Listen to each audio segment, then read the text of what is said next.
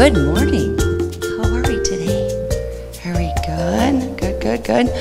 All right, I want to talk to you a little bit about our gospel lesson today and how the disciples were in the boat. And Jesus, he needed some rest. And so he told them to go on ahead. And when he saw them, they were in their boat and they were using what? Yeah, they were using their oars. They were paddling, and the winds were against them, and they were struggling, and he saw them. And he walked out into the water, but he was going to pass by. Well, that sounds interesting. Why do you think? Well, he's going to pass by and by them and see if they needed some help. And they cried out. Do you usually cry out for help if you need it? You don't do it if you don't need it, but only when you do need it, right? And they were crying out for help.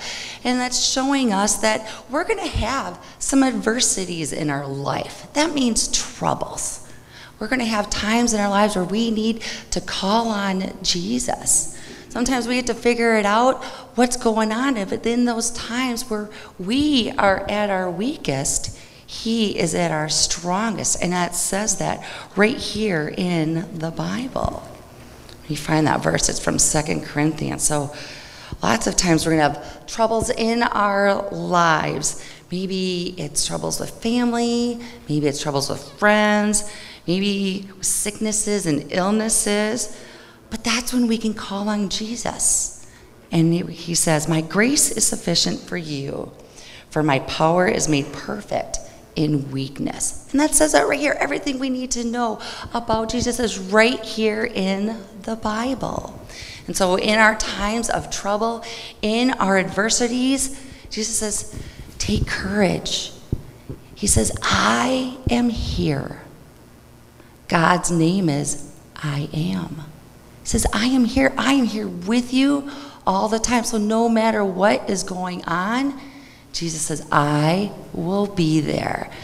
And Jesus walking on the water proved once again that he is God, that he is the Almighty, and there's nothing that he can't do, and he will always be with us. Let's pray. Dear God, thank you for sending your Son, whose name is Jesus. Thank you for his forgiveness.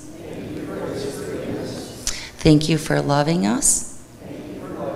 And help us to have courage in those times of trouble and to rely on you.